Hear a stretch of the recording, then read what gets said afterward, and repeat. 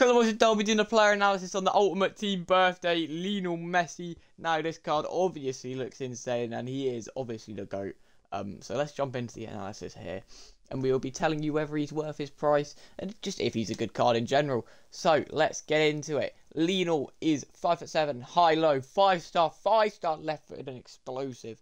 He can play cam or striker. He can't play on the wing now. What? He actually looks a bit...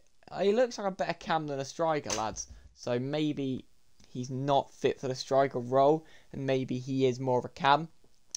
But obviously you'd be able to link him to Inter Miami players. There's a lot of them now. And let's have a look at his stats then. So he is 87 pace there, but his 90 acceleration is nice there. Really nice shooting, really good passing, insane passing there, and insane dribbling. That's the best dribbling I've seen in this game by far. The defending's decent there, and physicality is good. He's got finesse shot plus chip shot, dead ball, tick attacker, incisive pass, technical plus quick step, and Trivela.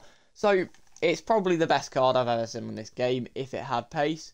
So obviously it's going to be expensive, coming in at a big price of around 8.5 mil. And obviously if you have the money to do this, there's not many better options, and he obviously is Messi at the end of the day, so you know, buy him.